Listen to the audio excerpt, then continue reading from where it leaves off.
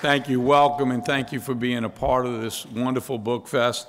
And it is my honor, and I'm so glad to be here. I had a chance to visit with Dr. Christine last night, and I've never met a writer that also does tango. So I don't know how she puts that in her writings, but it served her well. The Louisiana Writers Award is such an important part of this festival. And it's just my great honor to be here, to be able to give it to such a deserving person. And I look forward to many more of your writings. You're an incredible person, and hopefully we'll have a long friendship. So thank you, and congratulations, and thank you all for being a part of the Book Fest.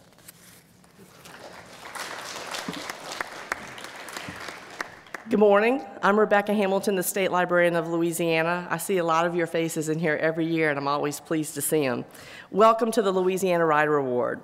I would like to begin by saying that I couldn't be more proud to have this Lieutenant Governor here with us during this special time in our history, as we expect the largest turnout ever at the Book Festival. You may have noticed at the party last night, it was a full house. We expect that today, too. It's really, that great turnout is due in great part to his amazing communications team and his hard work all across the state, helping us to promote the festival farther and wider than ever before, and for his support of the special artwork that you see on your program and on the t-shirts. There's a lot that is special about today, and I want all of you to know that we could not have a stronger supporter for literature and literacy in Louisiana than Lieutenant Governor Billy Nungesser. We're honored to work with him and for him as we help Louisiana see her fullest potential. And now, for the reason we're here this morning. The Louisiana Writer Award is given annually by the Louisiana Center for the Book within the State Library to recognize outstanding contributions to Louisiana's literary and intellectual life as exemplified by a writer's body of work. We have a notable past recipient list, and we are proud today to add to this distinguished list the name of Christina Vela, the 17th recipient of the Louisiana Writer Award. Christina, a native of New Orleans, received her PhD in Modern European and U.S. History from Tulane University. She has taught at Tulane as a visiting professor, and most recently in the Masters of Liberal Arts program. She has been a consultant and writer for the U.S. State Department, NPR, PBS, and the History Channel. Celebrated both as historian and biographer, her books include Intimate Enemies, The Two Worlds of the Baroness de Montalba, The Hitler Kiss, written with Radomir Luza, Indecent Secrets, The Infamous Murray Murder Affair, George Washington Carver, A Life, and Ataturk and the Unveiling of Turkey in publication. And currently in publication is a long biography of that hero of secular government, Kemal Atatürk of Turkey. Christina is also experimenting with fiction and writing a novel in which the main character is imaginary, but two other major characters are actual historical figures. When her first book, Intimate Enemies, was featured on the cover of the New York Times Book Review, Christina began receiving invitations to lecture all over the country. She still enjoys lecturing to groups, conventions, and academic gatherings on a variety of topics in literature, Louisiana history, and world history. In fact, she has presented several lectures at previous Louisiana book festivals and is presenting another later today on the Bronte family, this year bringing the 200th anniversary of Charlotte Bronte's birth. Christina has two daughters, Dr. Christy Ryle of Princeton, New Jersey, and Dr. Robin Vela Ryle of Houston, Texas, both with us here today. As a side note, I have it on good authority, as the Lieutenant Governor stole my talking point, that she has been seen dancing the tango in a Louisiana public library. That makes us love her a little bit more. Susan Larson, our good friend and host of WWNO's The Reading Life, says Intimate Enemies is one of those books that will be around forever as part of the Louisiana and New Orleans canon, and her Carver biography is fantastic. Christina is a writer who is generous and smart, and she is a great example of a scholar with an independent writing career. We're honored, Christina, to celebrate your writing accomplishments by presenting to you the 2016 Louisiana Writer Award.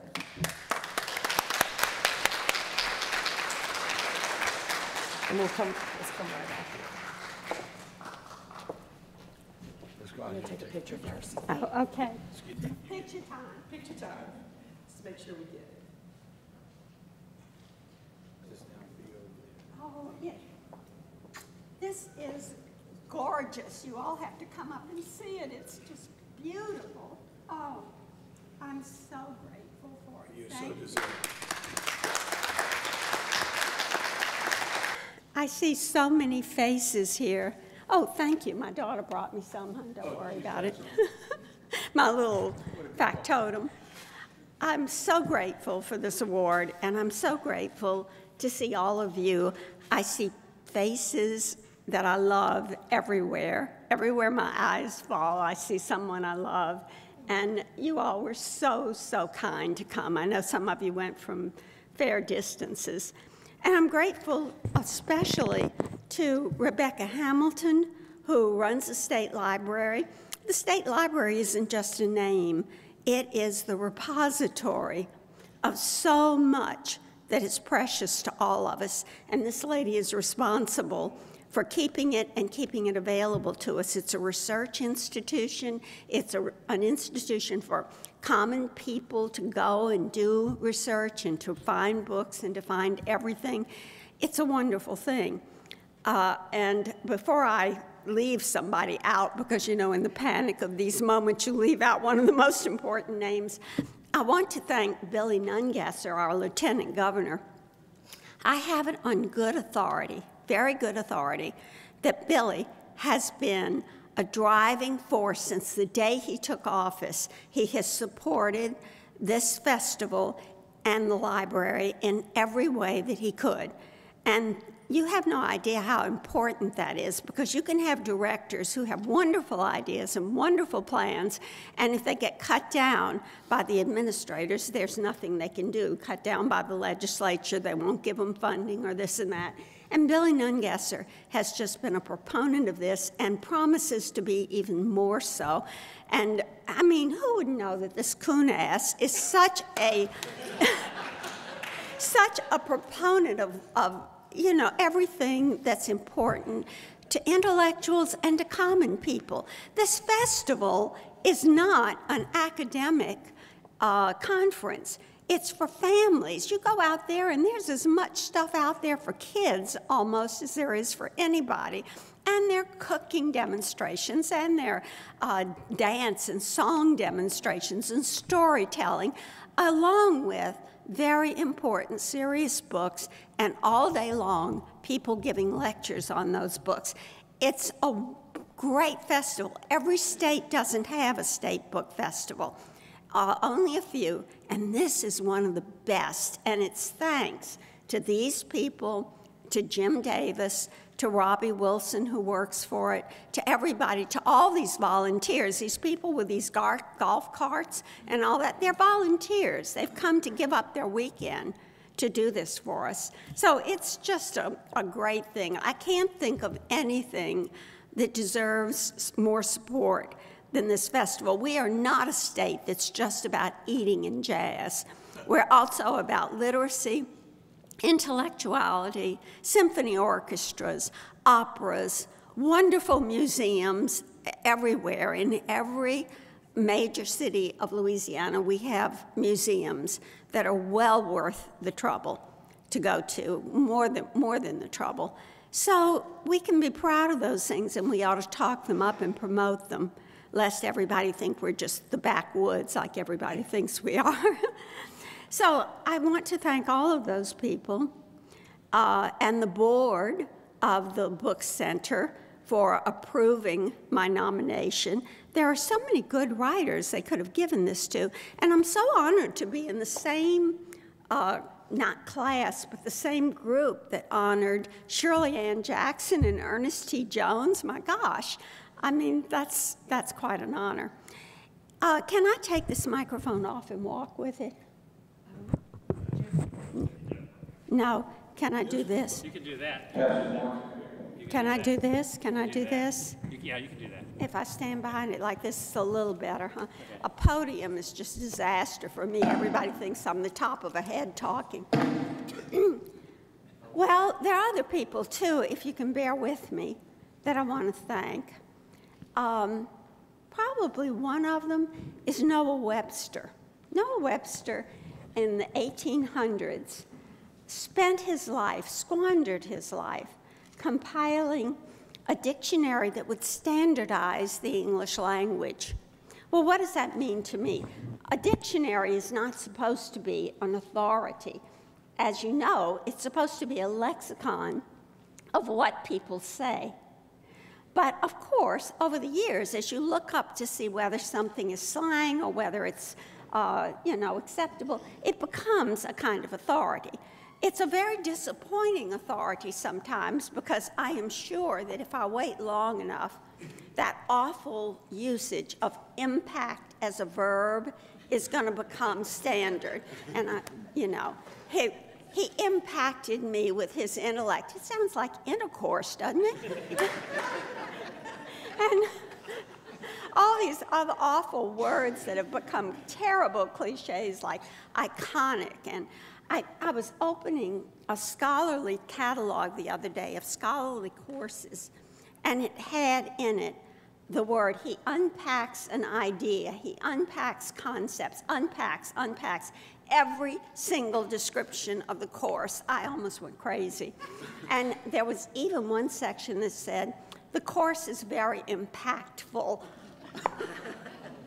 But see, what happens is, you all, people, not you all, everybody, we use that stuff over and over again, and pretty soon it becomes acceptable, even if it's totally unacceptable. And we all start saying it, and we give in, and purists like me break down and say, oh, what the heck, I'm leaving the world soon, it doesn't matter. But Noah Webster tried to make that. When you consider that when Noah Webster was compiling his dictionary, he started, I think, around 1820. Is that right, Ted? Started around 1820. And he did it for the rest of his life. He came out with it finally in 1850.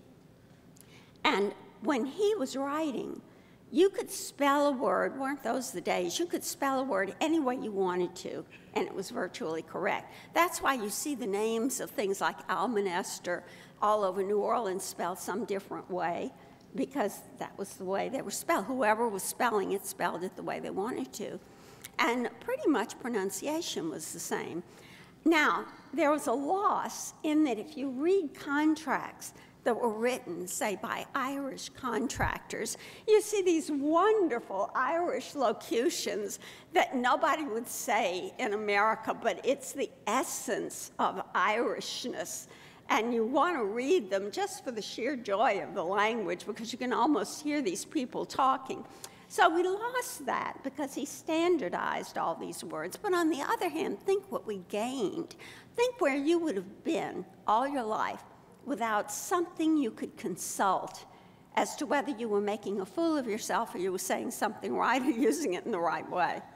So Noah Webster standardized our spelling, for sure, and gave rise to spelling bees. It's been so much fun for a lot of people and so much torment for others. And he deserves my thanks. I live with a dictionary alongside my desk all the time. There is, by the way, no more Webster's dictionary. Merriam bought out Webster's, so there's only Merriam-Webster dictionaries. Merriam is not the first name of Webster. It's a hyphenated name. Somebody else I want to thank very much for making my life really joyous, and that is William the Conqueror, for conquering Harold X in 1066. The Norman conquests, I'm not a proponent of wars. I generally hate them. And I hate the thought that so many thousands of people gave their lives in that Battle of Hastings. But at least something good, unlike most wars, something good came out of it. And what good came out of it was that the Norman language, the French language, or a version thereof, maybe we wouldn't recognize it now, was superimposed on the Saxon language. When the Normans came to England, the nobility, as you all probably know, began to speak, or had been speaking French, and they just superimposed it on the Saxons whom they conquered. The Saxon words like house and, I don't know, all of the domestic and elemental words pretty much stayed the same, because for a couple of hundred years, Saxon was the language of the lower classes, the defeated classes, and Norman was the language of the elite. French was the language of the elite. Well, gradually, for the first time in history, trickle-down worked. And the Normans, gradually, their French language was incorporated into English, so that the result of it was we got two languages, essentially, from which we then developed our own English and American style. What this means for me is that English, I am totally convinced, and probably y'all are going to grab me afterwards and argue with me, it's okay, is the richest language in the world. Now, I don't know all the languages, I don't even know many of them, but I've fooled with languages all my life. I'm in no way fluent in anything, hardly in English.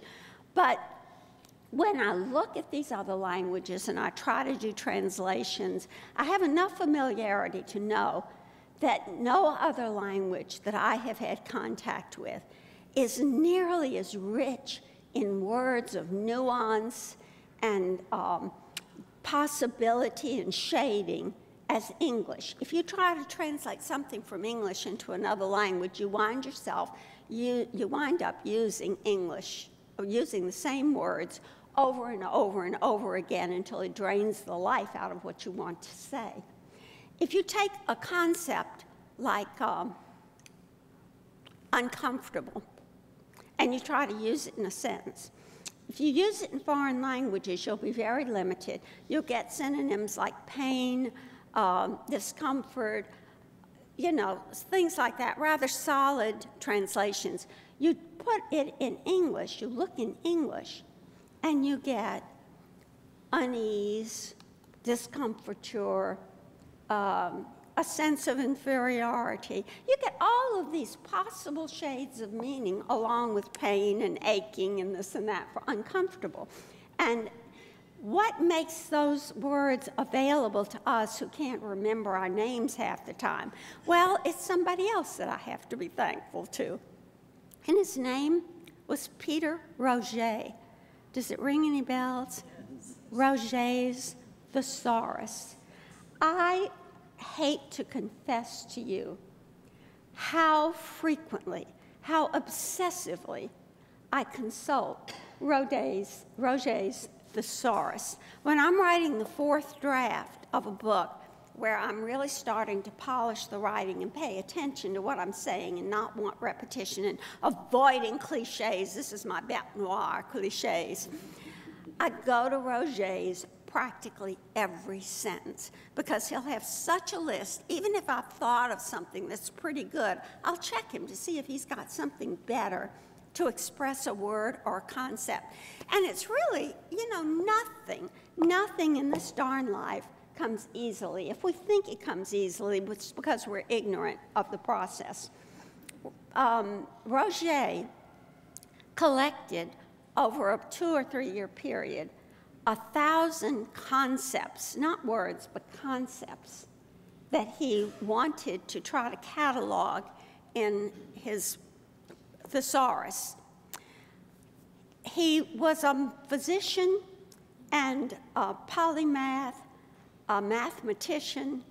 He loved to catalog physiology. He was a serious student of physiology, chess champion. I mean, the man just did everything.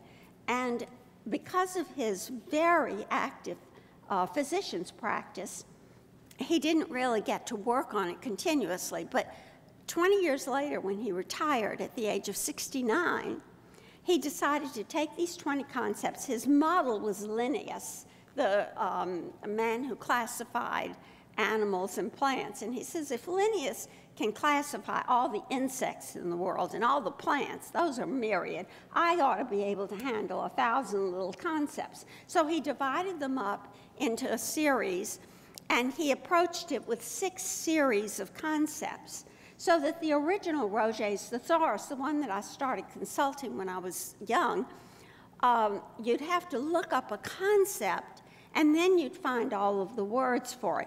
Well, finally somebody said, look, this is too much work. Let's put it in dictionary form, which cuts down a little bit on your access, but it still works very well. So with these concepts, he finally did it when he was 69. I think he finally finished it at age 80 or something. He came out with it finally in 1850, and it has continued selling worldwide to the point that many thesauruses that are not Roget's, it's like Kleenexes. You know, we have Scotties and we have all kinds of Kleenexes, but they're still Kleenexes, right? So thesauruses are still Roget's thesaurus. And my God, where would I be without Roget's thesaurus? I wouldn't be getting this award because nobody would think my writing is anything special. So I'm immensely, immensely grateful to people like this who devoted their lives without even knowing exactly not only whether they would be a success in the sense of material success, but whether they would help people, whether this would just be something that dived to the bottom of the bayou or whether it would really turn out to be something worthwhile. So for all these people I have to thank, and I have some more miniatures stuck here for a little while longer. People have asked me how I write. And I understand that this wonderful award is primarily been given to novelists and fiction writers and people who have real imagination, which I don't. So maybe I thought, you know, when people call me, even people who are very literate people, call and they'll say, oh, maybe you're right in the middle of a thought and I'm interrupting you or something. If they only knew how little time you get to think about historical writing and how much time you get to just do grunt work, I think they would understand that, yes, I'm always busy, but I'm not doing anything as glamorous as thinking. To start with, let's say I have an idea for a book about Ataturk, which, by the way, everybody asks me, how did you think of somebody so outlandish, the Turkish dictator who brought secularism to the Middle East, to the Ottoman Empire, the former Ottoman Empire. Ataturk is exactly the kind of person we would love to have in the Middle East now, because he was a forceful personality. He was a secularist. He didn't have any patience with any religion, and this is the religion-obsessed Ottoman Empire. And he brought reform to the most backward place in Europe in 15 little years. He was just phenomenal. That doesn't mean he was a total hero. There were times when he could be a son of a gun, and I hope I brought that out. But anyway, they said, well, how did you get the idea for Ataturk? It was when reading general histories, I would come across this much information on him that would say he was a dictator, that he brought Turkey into the modern world, that he secularized the country. And I said, wow, what a guy. How come there's only that much about him and there's that much about everybody else? So I started trying to read everything I could about him, and I decided this was really somebody who was worth a major biography. Well, where do you get the information on somebody from Turkey, especially one of the languages I never explored was Turkish, and I don't think there's enough life left in me to do Turkish.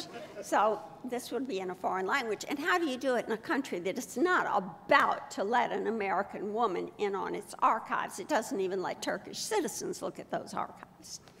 Well, the first thing is that you have to go to repositories of records of ambassadors and diplomats and envoys who went to the Ottoman Empire. The first part of the book is about the Ottoman Empire. Well, those repositories are in the British Museum. This would be where the dispatches of the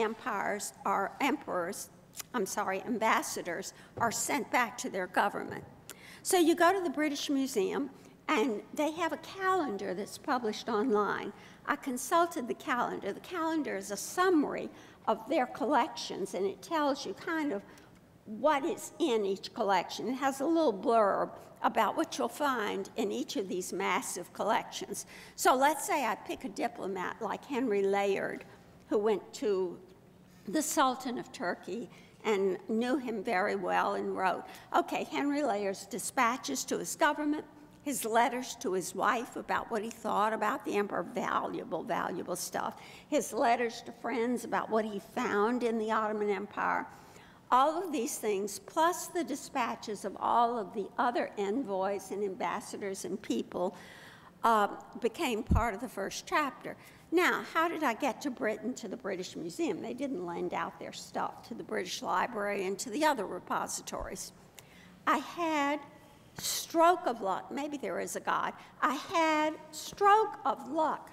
A friend who said that she had to go for several weeks, and she would be glad to do the research for me altogether free and take all of the records and the citations. Where did this material come? It's very important when you're doing historical research to know exactly where the document is that you found something.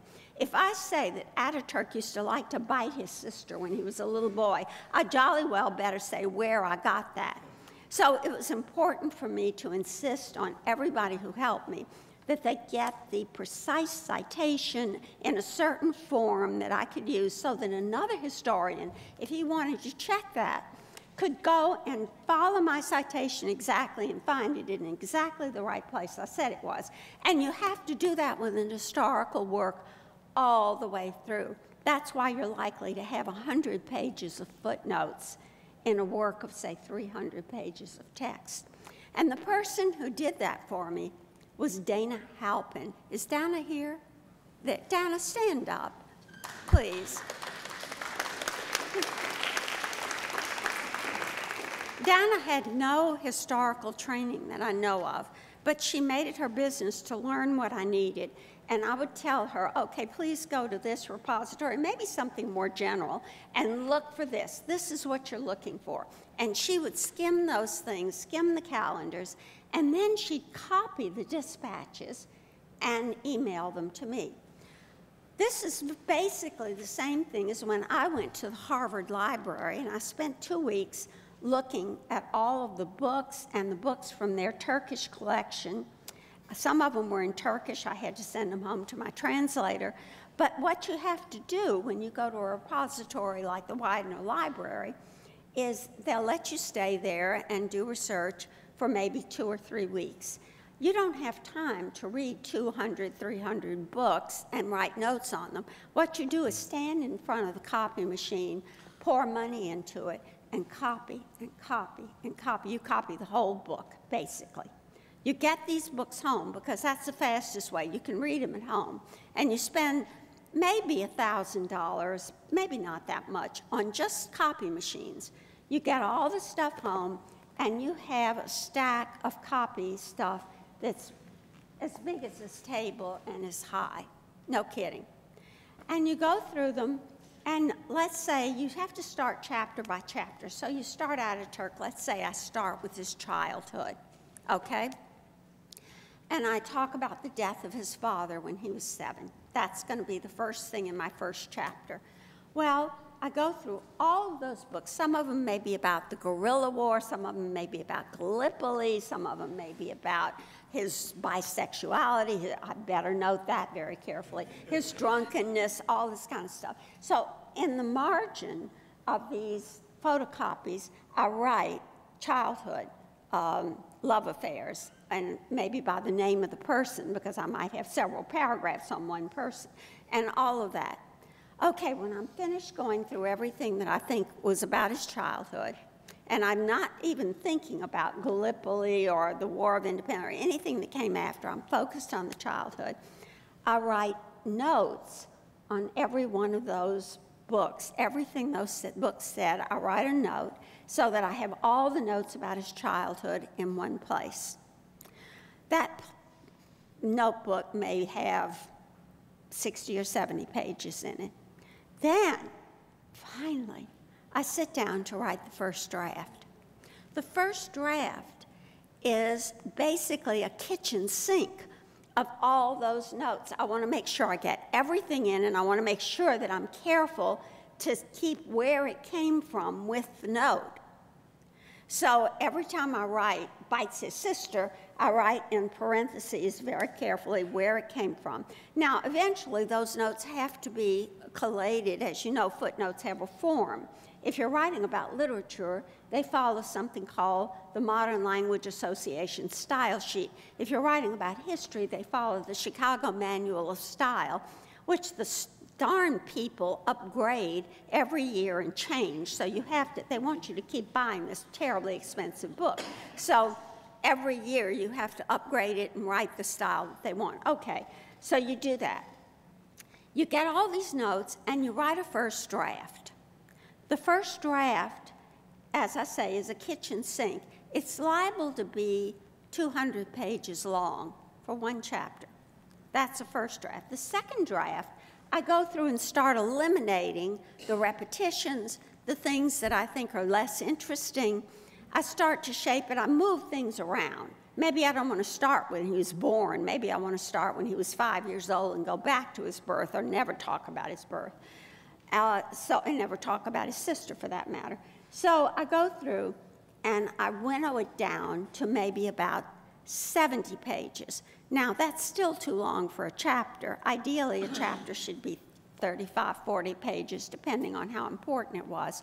So then I'm going to the third draft, and this is where I start paying a little bit of attention to how it's written. One of the real lessons that I try to give writing students when I've taught writing, and I've been lucky enough to do that a lot, is to separate your ideas from the way you say things. If you stop when you're trying to write about a person's character, let's say, and you worry about whether you're using the right verb or whether this sounds good, you'll paralyze yourself. You won't be able to get it out. So first of all, write what you want to say. Use any old wording that you want. It can be, you know, semi-sentences. It can be crummy writing. Just get the idea out. You go back afterwards, you know what you want to say. Now you worry about how you say it. Now you polish it. Now you look for the right verb and all this stuff. So I write this third draft, and I'm still not too worried about style, but it's beginning to take the shape of something that you can really read with pleasure, I hope. So I finished the third draft. Now it's time. Believe it or not, this part is the most fun for me. It's all fun because I'm learning about somebody I'm intensely interested in. You know, what writing is your mind fills up with something you're excited about, and you have nowhere to put it. So you write it down. And you hope that somebody else wants to read it, but if they don't, it's okay because you're rid of it. Now you can think of something else and you've got it in a safe place. So after this third draft that is more carefully written, or is that the fourth draft, then I go back the final time and I really take every sentence and try to make it as good a sentence as I can. Look at the paragraph, try to make it as good as I can. The most lively verb, no repetitions, no cliches, everything that I can do to make it better. And then I go on and start that whole thing off for the next chapter, for 15 to 20 chapters. So if anybody says, you know, this book was an overnight success, and I say, maybe it was overnight for you. For me, it was a lot of nights. And it's just a lot of fun. Historical writing, to me, and I'm going to get in a lot of trouble for saying this, but what I've discovered since I've tried to write fiction, and I did write a screenplay and a couple of other fictional things, is that mediocre fiction is the easiest thing in the world to write, to me. You just sit down, you spell something out, it's okay, it's passable, it's readable, and all you had to do was sit in front of the computer and just think it up, if you have an imagination, which I don't. Historical writing, to write a mediocre historical book, is blood, sweat, and tears. Now, to write a great novel, whether it's I hate historical novels because they're not truth, and if people are going to dedicate 10 or 12 hours to reading something, it surely ought to be, or a movie, it ought to be accurate because they don't know what's truth and what's fiction, so don't voice the fiction off on them. But if if you're writing something that's a great novel, that takes real genius. And it takes real genius to write a great historical work, too. I don't purport to write any of those. But writing fiction, in my opinion, is way easier. There's one exception. When I was writing this novel, I figured, well, look, everybody's novels who have a lot of sex in it, they really sell. They're really popular. Why not? Let me load it with sex. It's fiction. Oh, my God. It is the hardest thing to write a sex scene that I can imagine. Even comedy, which is really hard, is impossible to write. It's very hard. But sex scenes, no wonder they're so dreadful. No wonder pornography makes you want to throw up. It's so bad. It's so hard to write. It is, I promise you, 1,000% easier to have sex, even the first time, even in the most difficult circumstances, and to have it successful than it is to write the cheesiest sex scene you can imagine. So anyway, all of this is to say that writing, I'm very grateful for this award because writing has just been so much fun for me. It's not a career in the sense that I ever worried about who was going to buy it or what was going to happen to it after I wrote it. I wrote it with a reader in mind who is just like me, who understands me. So somebody who would want to read this just as I would. And I try to write the kind of book that I myself would want to read and would praise afterwards. It has insulated me. I've always had to work for a living, so writing was on the side. That's another reason it's not a career. I never made my living from writing, not even the best, the most successful book. It's always been an insulation from the tribulations of life. Whatever was going on around me, I sat down, started working. Once, you know, if you're in the habit of working, it's just work. All that stuff that I described to you is just tedium. But it keeps you from thinking about the myriad other problems that we all have.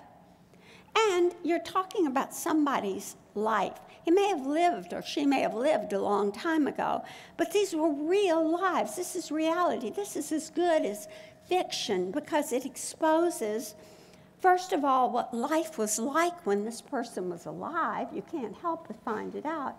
And then what goes on in the interior lives of these famous or infamous people, and you find out, man, it's the same thing that goes on in my life. I'm connected to the human connection, to the human community.